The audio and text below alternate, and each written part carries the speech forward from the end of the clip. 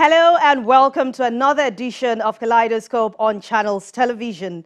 On the program today, we speak with the Managing Director and CEO of Guinness Nigeria PLC, Baker Magunda, on the sustainability strategies of the organization. Also, a chat with the General Manager, Public and Government Affairs of ExxonMobil, Miguel Kukigam, reveals efforts made by the oil and gas company to develop various sectors in Nigeria. Once again, welcome to the program. I'm Anne Nwawadu. Guinness Nigeria PLC is a leading producer of alcoholic and non-alcoholic beverages in Nigeria. The company's products are sold through over 130 major distributors spread across Nigeria and in the United Kingdom. Let's find out more about their history. Guinness Nigeria PLC is a subsidiary of Diageo PLC of the United Kingdom, and it was established in 1950 as a trading company importing Guinness Stout from Dublin. In 1962, it was incorporated with the building of a brewery in Ikeja, Lagos, which became the first Guinness operation outside the United Kingdom. 3 years later, in 1965, Guinness Nigeria was listed on the Nigerian Stock Exchange. In 1974, the company built a second brewery in Benin City, the Edo State capital, where it produced the Harp Lager beer. In 1982, a fourth Guinness brewery was built in Ogba, Lagos. In 2011, the Benin and Ogba breweries were expanded to further increase capacity and meet the growing demand for Guinness Nigeria products. The company is engaged in brewing, packaging, marketing and selling of the various products. Guinness Nigeria PLC is the only total beverage alcohol company in Nigeria with a wide portfolio of brands catering to non-alcohol and alcohol drinkers with non-alcoholic beverages, spirits, lager and beers.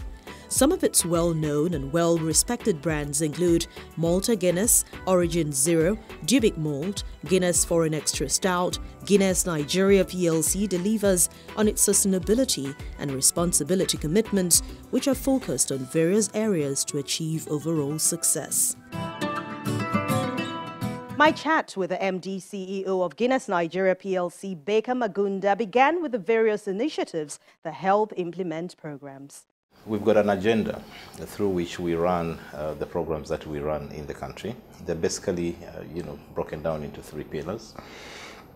But all of them are intended to support environment, support diversity, which we shall talk about later, and of course, alcohol in society. We always want to lead the conversation around the role of alcohol in society.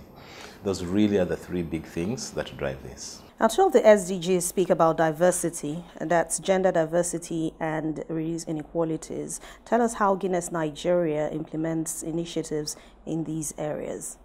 Yeah, it's a great question. There's enough evidence that organizations that promote diversity and inclusion tend to do better. For us at Guinness Nigeria, as you might have seen, we've got possibly the best balanced board of directors in Nigeria. We've got about 40% of our board is made up of female and the balance are male. My leadership organization at Guinness Nigeria is 50-50, 50 male and 50 female. But we also have got a program across the organization where females come together and talk about everything. But diversity for us is just not about gender. We've got also a promotion of divergent views. Ethnicity is still a low spoken about fact in Nigeria, but it still exists. So in all the decisions we make, we need to make sure that we continue balancing people with divergent views on things in society. So we started a program where we are testing it in a few states to enable females to come into organized businesses through some of the non-alcoholic brands that we have. So the organization has worked with various farmers, thousands of them, and even empowered many of them. What exactly are these projects that you do for these farmers, and how much have they benefited from your several initiatives? So I think your question on the project we've been doing with farmers is one of the most exciting things that bring us to work every day. Yes, you're right. We've been working with thousands of farmers across the country who we call small-scale farmers. To achieve a couple of things. One is we want to move these farmers from being small-scale subsistence farmers into proper commercialization. And to do that, we've supported them with a range of initiatives, everything from inputs, extension services, enabling them to access funding, insurance. What that does, and of course, we provide them with a stable market, which we negotiate once a year, and they are confident that everything they grow we shall buy at a good price. So far, we've turned over almost 27,000 small-scale farmers into the project that we're doing across the country. A year or two ago, we launched something we call, Growing Together. What that does is it has pushed us to buy almost everything we now use in our production process to be bought locally from Nigeria. Let's talk about the health sector now. You seem to take eye care very seriously. Tell us why. We wanted to intervene and do something about it in Nigeria. So that's the reason we invested in the two projects, one in Lagos and the other in Onitsha, which has been around for a very, very long time. But we've been working with other NGOs as well to ensure that we help eye correction to those who cannot afford this service. COVID-19 also gave us an opportunity to contribute in a different way. When the crisis broke, so we turned over our investment budget and some of the investment platforms that we use to advertise the brands in supporting the CDC to pass out the message.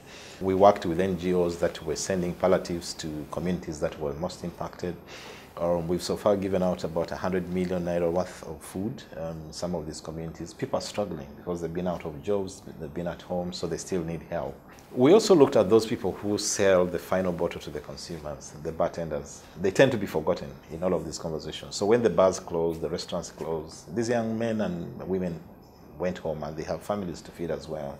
So we thought, how do we help? And we started a program which we call Raise the Bar, in which we asked all consumers, just tell us the bartender who you would like to send help to, and we will do this. So we had a very quick response in millions of votes, and we had care packages that we were sending out to bartenders who had been nominated by their own consumers. From undergraduate scholarship schemes to helping people with technical skills, tell us how much investment you have made in this area.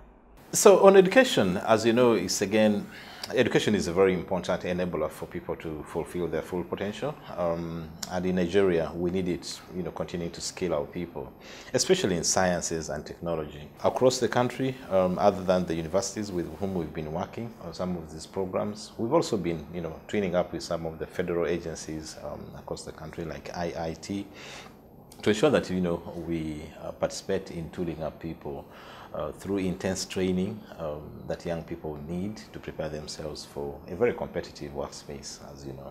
Yeah. Now, for some organizations, reducing the environmental footprint is a huge challenge. For some, they don't even care if they pollute the environment or not. Tell us what Guinness Nigeria is doing to ensure the environment is safe for your consumers and even for your host communities. Our mother company announced $120 million investment across Africa for renewable energy. And Nigeria is one of the beneficiaries of those. As we speak this morning, the new equipment is actually going in to move away from what we call dirty energy sources to clean energy. The second thing we're doing as well is ensure that the impact of our packaging does not harm the environment. So at the moment, we've started by cleaning up, packaging like PET, and we've teamed up with other producers, who do that. There is a big push at the moment in recycling water. In the brewery in Lagos, the water we put back in the environment is cleaner than the water we get out. So we're really, really proud about that. But also, 83% of all the water we use in our production process in Lagos and Benin is recycled. For cleaning the floors, cleaning the machines. So we don't waste water, and we have very, very strict measures that we follow on how many liters of water we use to produce a liter of beer. So that's on what we do internally. But we are also investing in some of the communities that, are really stressed of water, to ensure that, we help to protect the environment. To make sure that there's continued, access to clean water for some of those, communities. The final thing I would say is that, which I'm very proud about, is that you might have seen, John Walker is one of our global brands, and is the first global brand to announce that, we're going to be launching John Walker bottle, which is made out of paper. It's one of the things we're doing to move some of our key brands into recyclable and reusable packaging as well. And soon we will be launching a John Walker whose bottle you will not tell, but is made out of paper. So we are really making some, progress. Each one of us at home start by doing the right thing, separate the rubbish. That all alone helps those people who are driving, recycling and cleaning our environment. I think the final point in this is carbon footprint. It's something, again, we measure. How much carbon are we putting out in the air? So you have various campaigns targeted at telling people how to drink responsibly. How much has this done in terms of impacting the lives of people that you hope to target? Responsible drinking is one of our big campaigns. We've got a lot of stuff we've been doing. I think the first one, which has been around for a long time, is the partnership with the Federal Road Safety Authority. We've been working with them to drive a campaign to teach people that drinking and driving do not mix, especially the commercial drivers. And through that program, we've touched thousands of drivers. We also put money into putting out awareness billboards and all. The production that you see on all our labels, we also, amplify the fact that, excessive consumption is not good for your health. We have a program, which again, very exciting program, where we are targeting underage use of alcohol. And this program, we started by testing it in Lagos, where we are targeting young people between 13 and 18 and talking to them about the harm of underage use of alcohol. And the final thing we do as well, we've got a portal, which is an online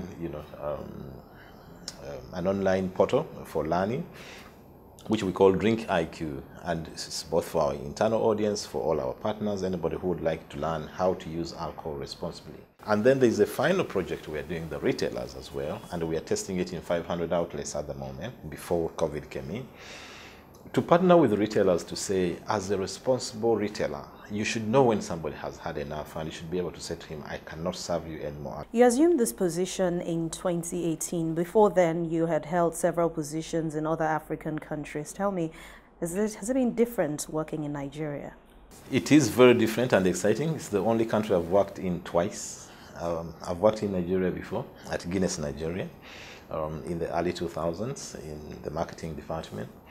So clearly, I made a point of go away, prepare yourself, and come back as the MD. So I feel excited that I've been given an opportunity to come back and continue leading this organization. I've got a group of very, very professional teammates on our team. We're trying to create a new culture around here. So we are in the midst of change, calling each other by first name, pushing the whole agenda I spoke to on diversity and inclusion. Encouraging young people to compete for senior jobs. We have a very young team at the moment. And of course, helping everything we can do to give voice to legislation in areas that we think we've got the expertise to do so. So I feel privileged. I'm excited to be here. And I hope the owners of the business will find me doing a good job and let me stay around for much longer. So thanks for asking the question. So talking about business now, how do you hope to continue impacting more lives as you do business in Nigeria and around the globe?